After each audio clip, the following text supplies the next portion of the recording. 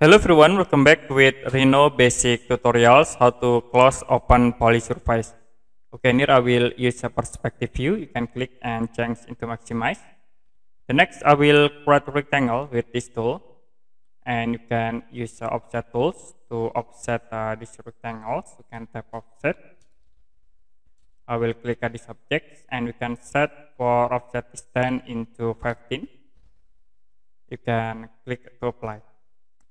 Now you can use extrude tools to extrude this object.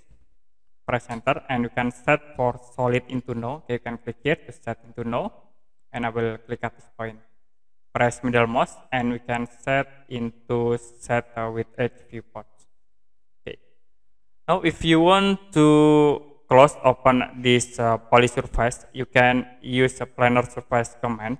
First you can tap planar surface. You can press enter and you can select this all edge. You can select one by one this all edge, and then you can press enter. So it will be automatically close open this Polysurface. The other option, you can use the loop tools. You can tap loop, press enter, you can select this edge and also in here, and press enter again to apply. Click OK.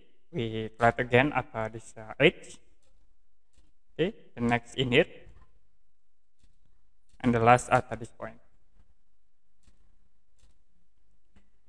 Okay, that's it. How to close open Polysurface in Rhino.